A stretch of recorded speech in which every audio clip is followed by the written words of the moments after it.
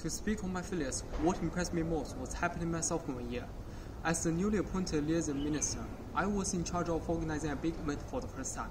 The event was aimed at helping freshmen to get their college plan through various of lectures, sharing meetings, and competitions. I undertook a large amount of work when we did the arrangement. I consider my efforts would make the work process efficient. However, things didn't go the way I expected. As an organizer, I spent too much time on the details, which made me fail to deal with the overall situation.